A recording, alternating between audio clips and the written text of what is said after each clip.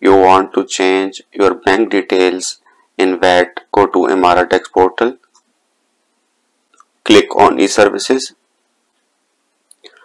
write your email address, password, security code and click on login.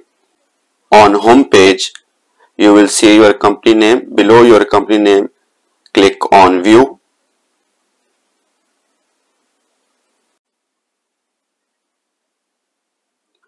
Here you will see value added tax. At the last column you will see, and under the action button there are three dots. Click on these three dots, click on edit, scroll down and click on I confirm, then click on start. At the top right, just move this dot towards the left side and enable editing.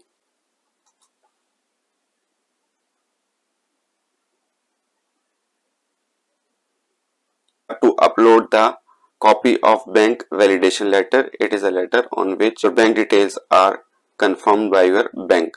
You can get that letter by online banking, and if you are unable to get by online banking, you can visit your branch. I got this letter by online banking, so I will just add that letter.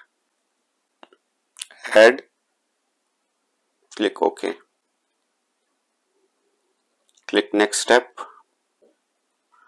You will see your old and new version. Just review that and click on submit.